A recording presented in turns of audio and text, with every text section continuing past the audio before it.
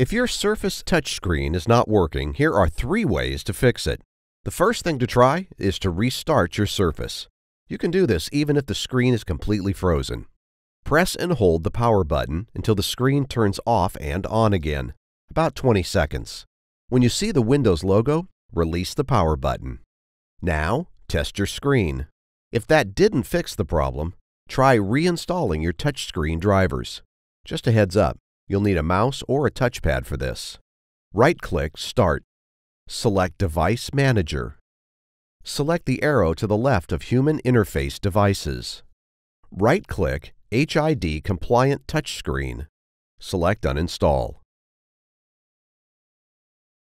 If you see 2 HID compliant touchscreen drivers, uninstall both. Then, on the Action tab, select Scan for hardware changes.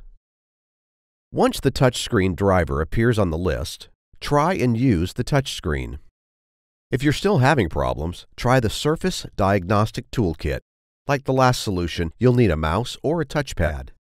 To download the Surface Diagnostic Toolkit, go to aka.ms/Surface Repair. Select Run, and follow the instructions, then restart your Surface. After your Surface restarts, the Toolkit will run a few tests, then let you know what to do next.